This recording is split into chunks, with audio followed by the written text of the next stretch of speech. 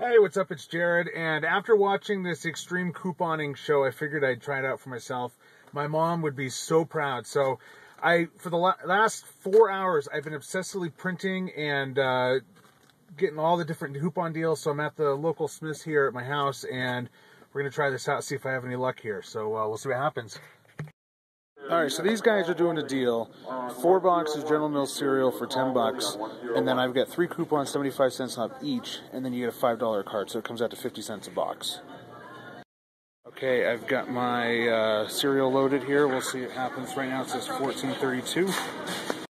So again, so my second transaction, $39.40 before coupons or anything. We'll see what we get here. And after that, we got it down to $20.06. Okay, it's Jared. I just came back from my coupon extravaganza here. So what I ended up doing is to kind of trick the system like they do on the TV show. I did 2 different transactions. So the 4 boxes of cereal that I got for $10, you got a $5 gift card from Smith's.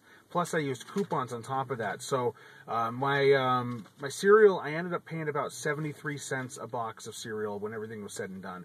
I had screwed up in reading a promotion, so there was 2 coupons that I wasn't able to cash in, so I actually ended up spending $1.50 more than normal. But I'm cool with that because I still saved some money.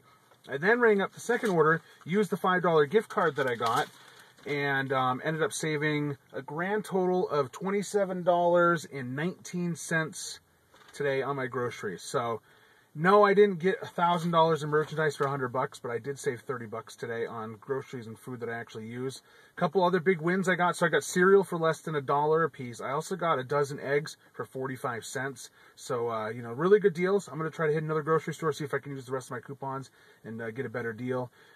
Just a suggestion, one thing I learned is I didn't know how much the items were at the grocery store. I just had a list of coupons and a list of specials on some of the items. So knowing what the items are here at the store would be a huge help in knowing, you know, how much I'm going to save and how much I'm going to expect to pay. But overall, good experience. I saved $30. That's like a quarter of a tank of gas.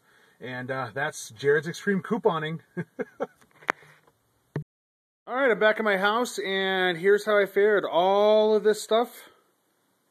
Oh, forgot the free ketchup I got as part of the deal. Here we go.